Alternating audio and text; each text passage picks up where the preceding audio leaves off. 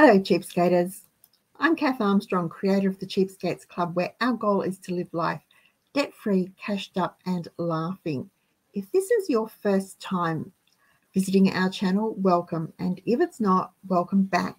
We are so happy you have joined us.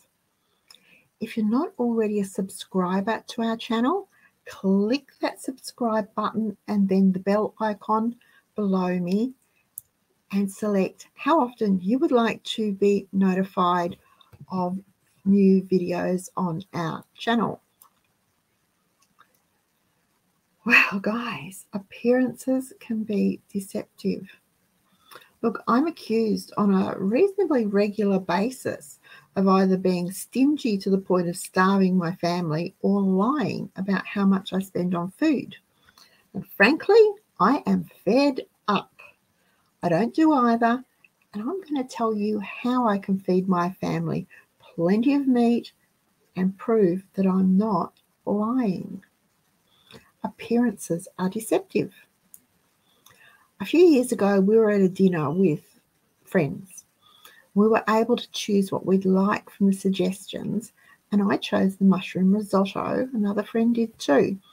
Everyone else on our table chose the chicken or the beef, the old, chicken or beef thing. Anyway, when the meals were served, all eyes, including mine, almost popped out of everyone's heads. The 2 plates of risotto were huge. I mean, huge. The plates with the chicken and beef were huge, but the food was barely visible. The meat portion was tiny. The veggies on each plate were half a small potato, 3 chunks of carrot, and 3 green beans.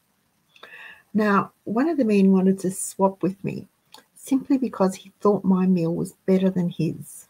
I have to say it was absolutely delicious, and I've copied the recipe a few times over the years. But my point is, he compared plates. His with 1 chunk of meat and, 7 veggies piled in the middle, and mine with a pile of rice and mushrooms stacked up so that it looked like it absolutely filled the plate, had a mountain of rice in it. Appearances are deceptive. In this case, he thought that my dinner was better than his based on the appearance. There was simply more on my plate than on his, so I had the better meal. So what I'm going to suggest you do is use that deception to stretch your meat budget. Now, I use 2 normal-sized chicken fillets for 6 serves if it's a chicken-based meal that I'm preparing. I think along the lines of apricot chicken or parmas. So how do I do that? Well, for parmas, each chicken fillet is sliced into 3 pieces, and voila, 6 chicken schnitzels. Now, it's easiest to do this while the chicken's still partly frozen. It just slices so much more nicely. Now, for apricot chicken, each fillet is sliced into 6 slices, and then each slice is diced into 6 chunks. So each serve gets 12 chunks of chicken. That is more than enough to keep everyone satisfied. Visually, the plate looks full, and so no one feels deprived. Appearances are deceptive. When I make meatballs, I make them smaller. I use a teaspoon of mixture per meatball, and yes, I actually use a teaspoon to scoop that meat out of the bowl before I roll it. Now, for Mexican meatballs or spaghetti and meatballs, everyone gets 7 meatballs on their plate. And again, no one goes hungry, everyone is satisfied, and visually the plate looks full. No one feels deprived. Appearances can be deceptive. For instance, take a bowl of my chicken soup. It looks so thick and full of chicken, and yet I make a 6-litre pressure cooker full of chicken soup with 1 small chicken fillet. The secret? I shred the chicken. It gets cooked in the pot with the carrots and the onions and the celery and the stock. But before serving, I take the chicken fillet out and I just put it in a bowl and then use my hand beater to shred it. Put the shredded chicken back into the pot to warm through, and that 6 litres of soup makes 16 1.5 cup serves of delicious chicken soup, and everyone thinks they have plenty of chicken. Now take the same amount of chicken, shred it, add it to baked beans or black beans, throw in some rice, a little sauteed capsicum and onion, and it will make 10 burritos. 10. There is plenty of meat in each burrito.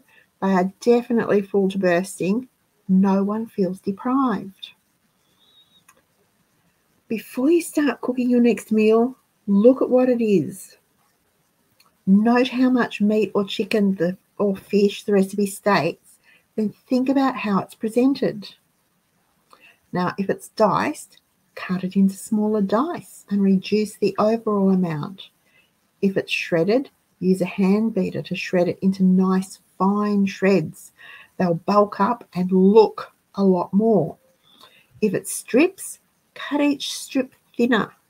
Try to get at least 2 from 1, preferably 3 if you can, because appearances count and they are deceptive. Think about how it will look on the plate.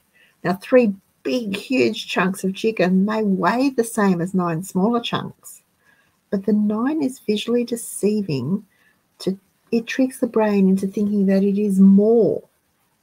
So as you plan your meals, plan to be deceiving, at least with the meat. You'll be saving money and there'll be no complaints. Before I go, thank you so much for watching all the way through and for subscribing. Feel free to leave a comment, and if you do, start that comment with appearances, so I know you have watched all the way to the end of the video.